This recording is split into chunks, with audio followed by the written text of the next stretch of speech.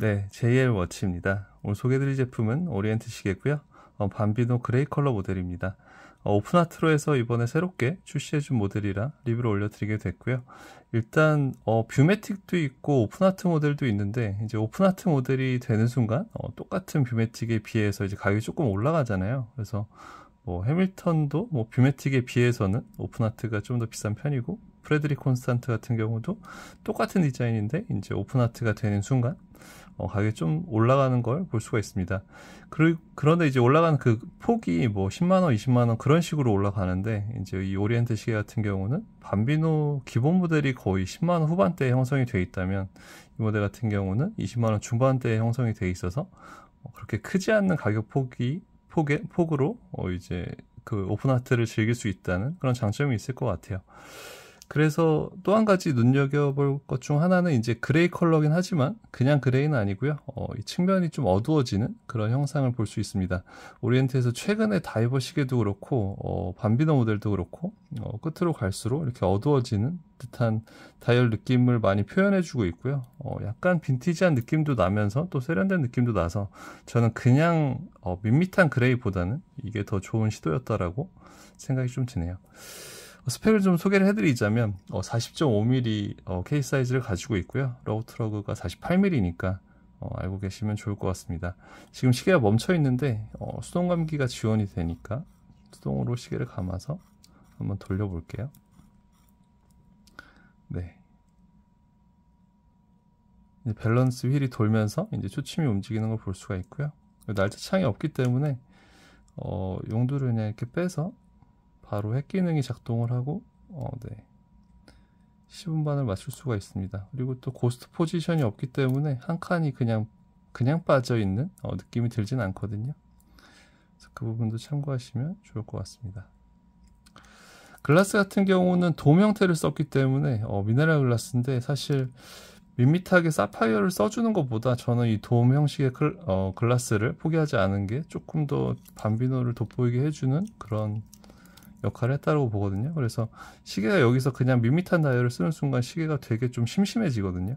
그래서 그냥 그 실용성보다는 디자인에 좀 더 집중했다라고 보셔야 될 것 같습니다. 네.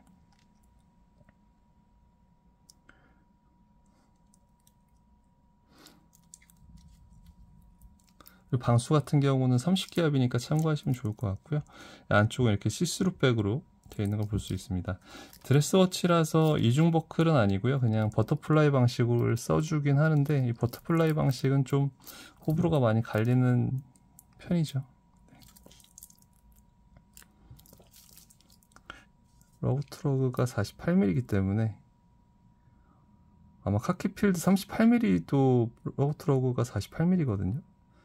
그렇지만 카키필드보다는 좀 더 큰 느낌이 드는 거는 사실인 것 같아요. 아무래도 케이스 사이즈가 2.5mm 정도 크다 보니까 약간 1mm 정도만 줄여서 39.5mm에 출시를 해줬으면 어떻을까 좀 생각도 듭니다. 오리엔트 스타에는 이제 밤비노랑 거의 비슷하게 생겼는데 이제 38mm, 9mm를 출시를 해주고 있는데 밤비노에서는 아직 작은 사이즈를 보지는 못했던 것 같네요.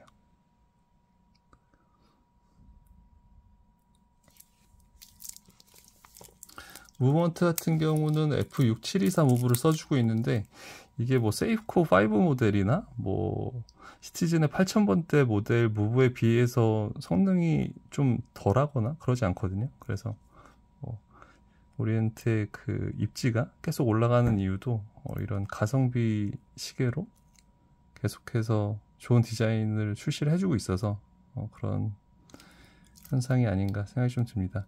좀 아쉬운 점이 있다면 밤비노 모델 보면은 이쪽이 지금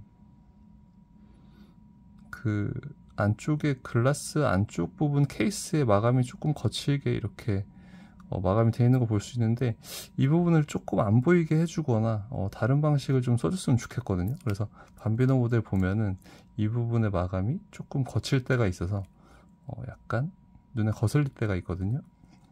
그렇지만 정말 시계를 가까이서 보지 않는 한은 눈에 띄는 부분이 아니기 때문에 큰 문제가 될 거라고 생각이 들진 않네요.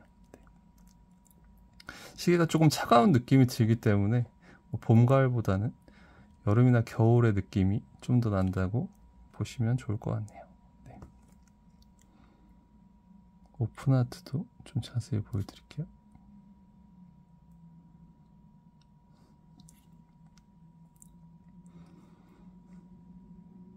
네, 이렇게 해서 오늘은 오리엔트 오픈아트 그레이 컬러 모델을 리뷰해드렸고요.